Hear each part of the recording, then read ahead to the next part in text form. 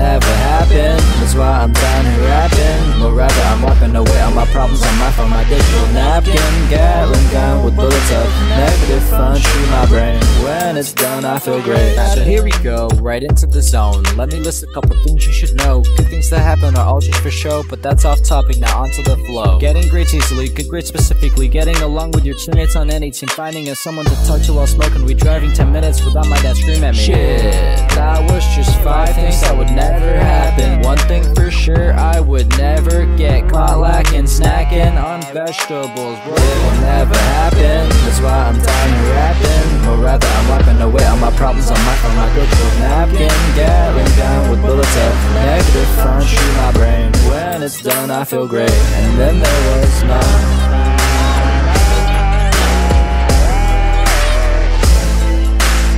Yeah, it will never happen.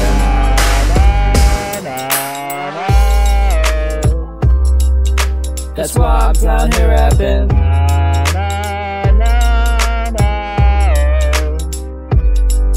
But I still wish it would happen.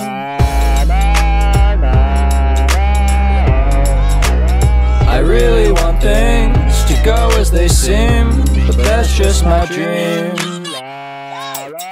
I recently learned this, I do it on purpose. I regret my first kiss. It will never happen. That's why I'm down here rapping. Or rather, I'm wiping away all my problems on my digital napkin. Gatling down with bullets of negative fun shoot my brain. When it's done, I feel great. And then there was none.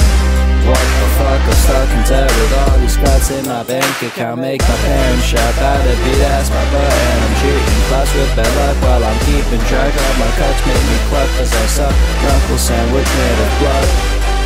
I don't know why I'm here, but that don't mean nothing to us, my dear. I'm sitting with my cup, ramen, sweat like tears. Scared my parents will hear me all the way downstairs. I crept out my room, kicked out his tomb. Saw strut, I bet it looked like I was tripping on shrooms. My parents would be fuming if they saw what I was doing, so I kinda kept it low-key. But the ramen wasn't cooking, so I had to go downstairs and use the basement microwave. And I prayed that my parents wouldn't check to see if I behaved. I finished late, but the ramen wasn't scathed. I took it back to my room, and that's exactly where I ate.